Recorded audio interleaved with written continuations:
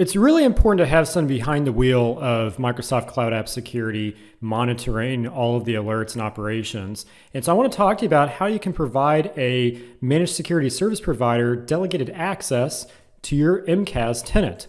And so what we're talking about here is, again, the ability for a managed security service provider to manage their client's Microsoft Cloud App Security tenant via delegated access.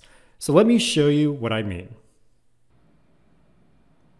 Okay, so within Cloud App Security, I'm going to click on the gear icon and then choose Manage Admin Access.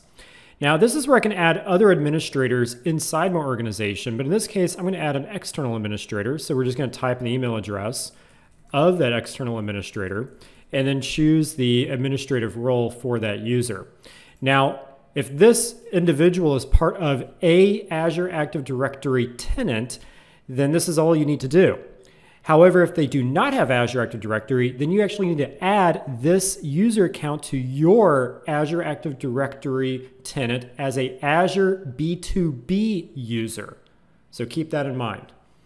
I've already done this though, and Grady is my MSSP, and here you can see he's in a different domain than my domain. So let's switch over to Grady's view and I will show you what he can see. So this is Grady's view when he logs into his organization's Cloud App Security. Now, when he clicks on his photo, you will see that he has the option to switch tenants. And here you can see that he can switch to SOSPN Incorporated.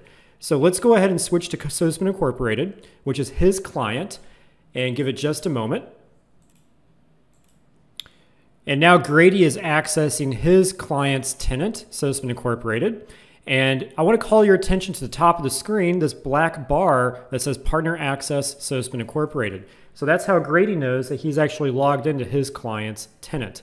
Now I gave him global admin access, so he can now come in here and do what he needs to do.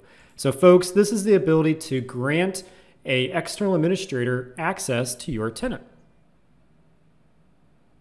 As you can see, it's fairly easy to grant administrator access to an MSSP or managed SOC within Cloud App Security.